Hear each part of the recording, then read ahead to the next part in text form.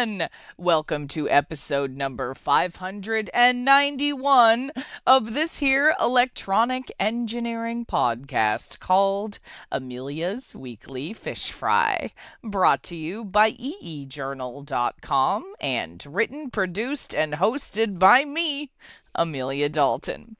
This week, my guest is Mark Benton from TE Connectivity, and we're talking all about rugged optical transceivers.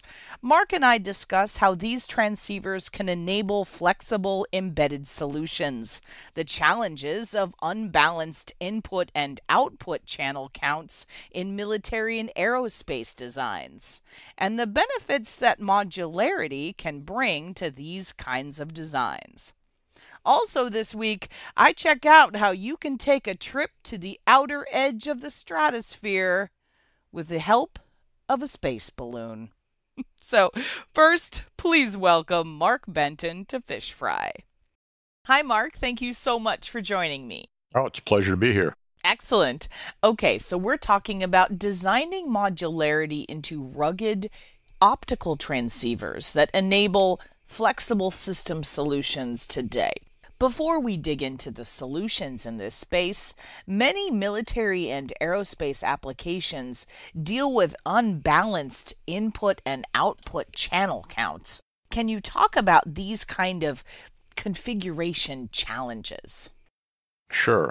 If you think about big data pipes in VPX systems, you're typically looking at Ethernet or something like that. That's basically a lot of high-speed channels and they're full duplex. And in those situations, it's a big data pipe and it's equal numbers of transmits and receives on both ends. That's pretty typical. But there are other applications in the space where you have a lot of inputs and a few destinations, or you have a lot of destinations and only a few inputs. So a couple of examples of that are, look at in-flight entertainment and commercial airplane. The OEM who's building the server switch that has to feed all that information to the airplane has basically a storage server with, movies and content on it. And they have their KSAT live streaming satellite interface to the airplane for Ethernet and, Wi-Fi, things like that. Well, there you've got basically a few inputs, but you may have 50 or 100 or 300 seats on the platform, depending on how big the aircraft is. And so a lot of those applications get designed with a single server, but the number of fiber links you need to service the airplane varies. So they need a transceiver where they can add as they build into bigger platforms. So that's one example. The other example that we've seen is a case where you have displays, avionic displays. And there you've got 4 displays in your cockpit, something like that. It's a small number. But you have radar, you have ground geography information, you've got cameras, all as inputs that can be selected for those servers to display on those displays, or in some cases processed and then turned into one image to display. Well, there you might have 8 inputs, but 4 outputs. And that's all you need. And so the standard configurations of the smaller parallel transceivers just doesn't fit that need and doesn't fit the need to change the channel count or to have unbalanced channels in each direction. So that's where some of the ideas that we're working on kind of help solve that problem, basically providing as much as you need based on the platform. And it's configurable, much like you plug transceivers into a switch in the datacom market. Same basic idea. The other thing that it does is it allows for repairability. So if something should get damaged in assembly, being modular, you can replace single channels. You're not forced to replace an entire transceiver, for example. So, Mark, what kind of benefits does modularity bring to these kinds of applications? It's cost from the system level because you design one circuit and you use it in multiple platforms. That's typically the case. And you can configure that platform and the number of I/O channels you need based on building out, or you can install a minimum system and then in the future, as added capacity is added, say even on a given platform, you can add the additional connectivity, the optical connectivity and the transceivers that you need to expand the capability in the future. And as I said before, repairability is a big deal. The other thing that we run into is that there are multiple connector standards that are used on some of these systems. A lot of them are single fiber. And so having a modular transceiver like this allows us to marry it up to whatever particular fiber type or fiber ferrule that that particular customer may have selected or specified. or in some cases, their customer has specified. So, TE's multi-gig RT fiber optic chiclet-based optical transceiver platform is looking to help solve these design concerns, right? Can you tell me more about this solution? Basically, there's two key elements to the chiclet, to the multi-gig RTFO platform. One of which is the fact that if you look inside of a standard transceiver, everything that's important fits on two small 1 by 2 millimeter ceramics that basically puts that device on the tip of my finger. Well, once I've done that, I can build some very small single channel transceivers.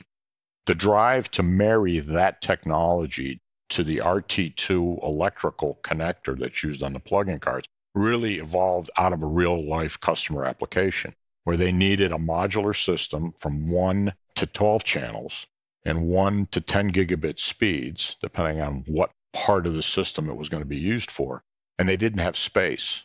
And the engineers involved on the team were familiar with multi-gig from past work on its signal integrity and realized that RT2 was 10 gig capable. And so they put those two ideas together and basically took the little flat transceiver and stood it on its edge and built a modular platform from 1 to 12 channels. And once you realize you can do that, then you realize you can do things like you can build 2 transmitters on that blade or 2 receivers. They don't have to be transceivers. And again, that just allows you, if you got 5 transmits and 5 receives, well, you can put 5 slots in and have 2 a transceiver and 2 receivers, and you've done it all just like that. So there's a lot of different ways that comes to play, but the real breakthrough was marrying the electrical capability and the pedigree of the multi-gig electrical connections to the circuit board to this miniaturized optoelectronic assembly, basically. All right, Mark, let's get out your crystal ball. What does the future look like for these solutions? It's kind of interesting because while it wasn't in anyone's mind at the time, if you fast forward to today and to where things are going, and you look at the speeds of these small embedded transceivers, they're now running 25 gigabits a channel, so 100 gigabits in both directions, right? And with the development of the high density multi-gig RT that's being considered by VITA, you have 5 differential electrical RT based connections to the circuit board, which now means I can do things like put a 4-channel version of this chiclet transceiver on these next generation wafers. So I now have a wafer that's not just more electrical, I have the ability to make that optical and have the ability to make it pluggable to the backplane by doing some things on the connectivity side optically. And so in a way, we've kind of come full circle from the serendipity of marrying those two to solve that customer's space problem back to something that fundamentally could save a lot of space for VITA cards in the future, particularly as the speeds go to 112, 56 gig PAM4 is kind of the edge right now. The high density multi-gig is capable of 112 PAM4. So there's plenty of headroom, in terms of higher speeds. And so we can see those things kind of coming back full circle again. All right, Mark, it is time for your off-the-cuff question. Now, you have an amazing voice, and you were a DJ some time ago. So do you have any DJ stories you can share? Well, yeah. I think the last time I was here, I talked something about how I was a disc jockey and played Love Train or something like that. Well, for let's just say an anniversary birthday, there was an opportunity to go back as an alumni and redo a radio show, which I did. And to give you a sense of how old I am, even though I provided 2 hours of music, there wasn't 2 hours of that music on their database because, of course, today there's not vinyl, it's all MP3s. And so it turned into a bit of like the old gig where we just had to make up the last half hour as we went. And because it's streamed live, my wife's phone starts lighting up with requests from Chicago. I'm sitting in Champaign. And so it literally was a real live radio show. I have a recording of it, but I won't bore you with it. I love that so much. Well, Mark, it is always a pleasure speaking with you. Thank you so much for joining me. Happy to talk to you. If you want even more information about TE Connectivity's multi-gig RT connectors, I chatted with Ryan Hill in a recent Chalk Talk where we explored the benefits of those connectors and how they can help empower the next generation of military and aerospace designs. And you can check out this episode of Chalk Talk by clicking the link below the player on this week's fish frying page on eejournal.com, or click the link in the description of this week's YouTube episode as well. So, are you interested in going to space but don't have the cash to plunk down for a Musk or Bezos sponsored flight? Well, let me introduce you to Spain's EOS X Space and their new space balloons. But wait, I hear you loud and clear, my fish frying audience. Space balloons aren't new. In fact, they are not. Space Perspective, based in Florida, has been working on space balloon rides for a while now. Since 2020, Space Perspective has been developing a capsule called Spaceship Neptune, which can take one pilot and up to 8 passengers to an altitude of around 100,000 feet. That capsule is actually slung beneath a hydrogen-filled space balloon. In order to descend, Space Perspective's space balloon gradually releases its hydrogen gas. But now, EOS X Space is getting into this space exploration via balloon game. They announced in June that they are now finalizing development of their own capsule and are planning on beginning commercial flights from their bases in Abu Dhabi and Seville, Spain in the third quarter of next year. So what sets EOS X Space apart from Space Perspective? Well, a couple things. First, the EOS X Space uses a helium-filled balloon instead of hydrogen. Their capsule can only carry 7 passengers and a pilot. But this bad boy can go up to over 131,000 feet. EOS X Space says the trip will be about 2 hours to ascend, 2 hours to cruise in the stratosphere, and then another hour to descend and land. But you guys, I think what sets the EOS X Space apart the most is that it's fancy. The EOS X Space will have panoramic views, ergonomic seats, mood lighting, an onboard bar, and yes, a bathroom. But you're going to have to shell out a lot more for fancy, of course.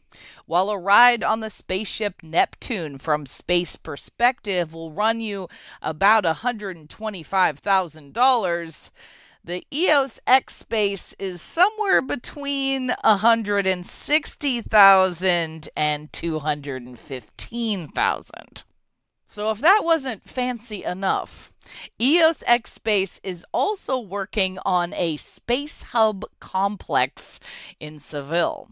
So prior to traveling to the launch base by helicopter, the Space Hub complex gives passengers the opportunity to stay at a luxury hotel for a few days while partaking in activities such as zero-gravity plane rides and VR space mission simulations. Oh my gosh. I mean, doesn't that sound amazing? So, if you want even more information about EOS X Space or more information about TE Connectivity, their multi-gig RT connectors, or their fiber optic CBOT platform, I've included a bunch of links below the player on this week's fish frying page on eejournal.com and in the description for this week's YouTube episode as well. Hey, have you checked out EE Journal on social media yet? Well, you should. You can find us at facebook.com/EEJournal. If you're into X, you can monitor our tweets at EEJournalTFM. And don't forget, if you would like to follow my personal account, check out Amelia D. 1978. And hey, if LinkedIn is more your thing, I dig it. You can follow us or me on LinkedIn as well. And we are also on Blue Sky Social and Mastodon too. And we have a YouTube channel, youtube.com/EEJournal. Folks, it is chock full of all kinds of techie videos, including our very popular Chalk Talk webcast series, hosted by me. And of course, you can subscribe to our EE Journal YouTube channel as well. Also, make sure that you subscribe to this here podcast on Spotify, Podbean, Apple Podcasts, YouTube, or just about any other podcasting platform to listen to some exciting upcoming episodes. Thank you everyone for tuning in. If you know of any cool new technology or heck you just want to chat, shoot me a line at Amelia, that's AMELIA, at eejournal.com, or post a comment on our forums on EE Journal. For the week of July 19th, 2024, I'm Amelia Dalton, and you've been fried.